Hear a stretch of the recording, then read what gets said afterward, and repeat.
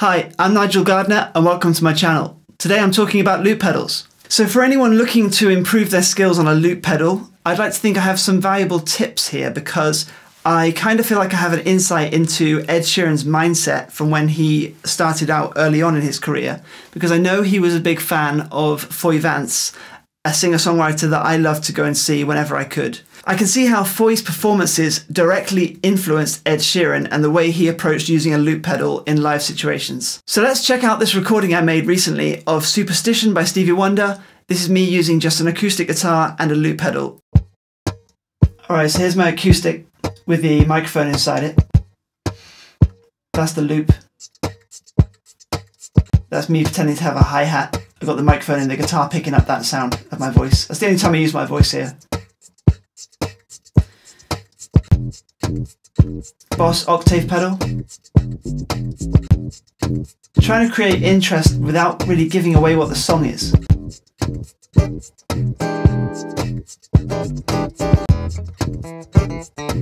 There's the chord, not too overpowering. And just different tones on the guitar. Okay, that's pretty much it. Then I'll play this little bit. I don't record this. I just want it to be something I can actually play. Otherwise you'll just sit there watching someone doing nothing, you know. The song changes to the B section though, and that's here. I'll explain that in a second.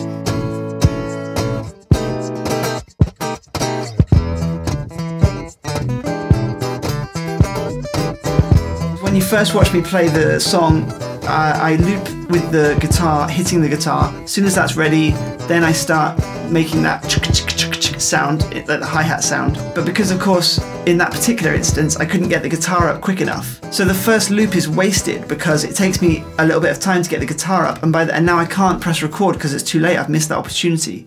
So you're waiting a whole loop just to record again.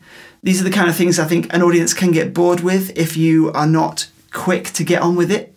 So this is exactly why you should practice. I think the most important thing to practice is the intros, how you're going to set the song up. I've seen people spend 2 minutes just setting the song up, and every time that loop comes back round, if something new is not being added or maybe taken away, people will get bored very quickly. So that's probably my main issue, is like you can see, you can't really hang around. You have to have a plan for every performance. Okay, so here's an example of me just playing a track and making sure that I'm constantly adding new things and not letting anything get boring. There is always that compromise you have to make because you have 2 channels, and if you want to be able to bring the beat, if you want to be able to take the beat away and bring it back again, it can't be on the same channel as most of your loop stuff. It's a little tricky, I'll show you what I mean. So this is No Diggity. Here we go.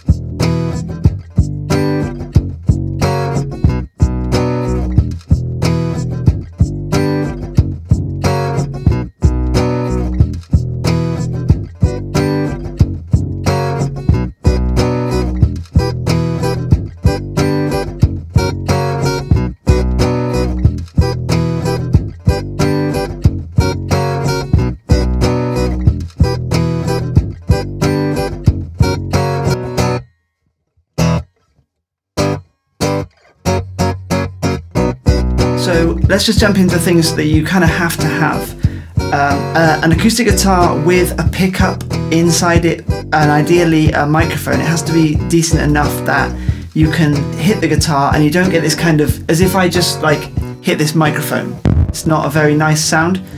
It needs to be an acoustic sound. So you, like when you're hitting a pickup, you're just smashing straight into it, and it's just an awful sound really.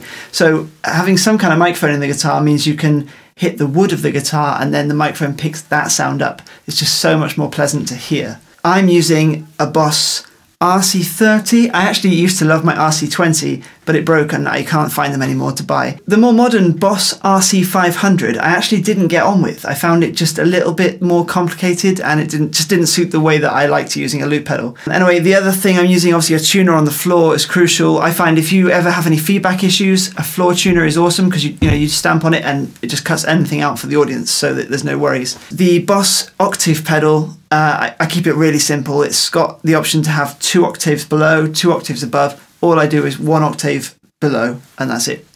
Really simple. So Foy and Ed both use a microphone going into their loop pedal, and they'll often use that to layer up vocal harmonies on a track, which is a great idea. I'll link to a couple of Foy's old videos here actually, which you can see the kind of stuff I'm talking about. It's pretty cool. Alright guys, thanks so much for watching, and if you found this video useful, please like and consider subscribing. Until next time, happy looping.